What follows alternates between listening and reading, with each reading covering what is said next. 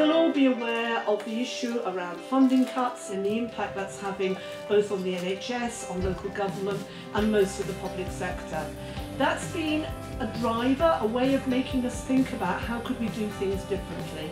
And rather than thinking about how can we stop doing things, how can we do less, we're thinking about how we can transform the way we do things that will actually provide better outcomes for people. The event today is really about starting a discussion with local people and professionals and stakeholders to say how we can collectively solve some of those kind of wicked, challenging problems that we have around health and wellbeing in Sutton. I live in Sutton, so it's really fantastic to be here. As Accountable Officer for South West London, really important that we work with the local community, with our partners in the local authority and with everybody that's involved in delivering healthcare, because we want to plan for the future. This is a proper event for our local population to inform what we do in the future and inform our planning. And we want people in Sutton to start well, live well and age well, and actually this is a real opportunity for people just to get involved and really take some action. It's great to be now part of a much wider conversation with all the people of Sutton about how we can make Sutton a better place to live and to be healthy in the future.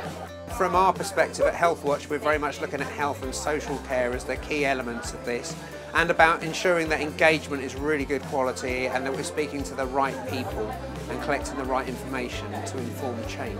I'm here because I want to get my view as a young person living in the borough of Sutton across to the people who are at the top. And I feel like it's very important because we're the next generation, so the changes that are happening now are going to affect us and we should have a say in how our future is shaped. What I'd like to do is to make sure that we work effectively together as leaders in the health and care system to get outcomes that are best for the Sutton population, that are implemented in a timely way and that are effective in making a difference going forward.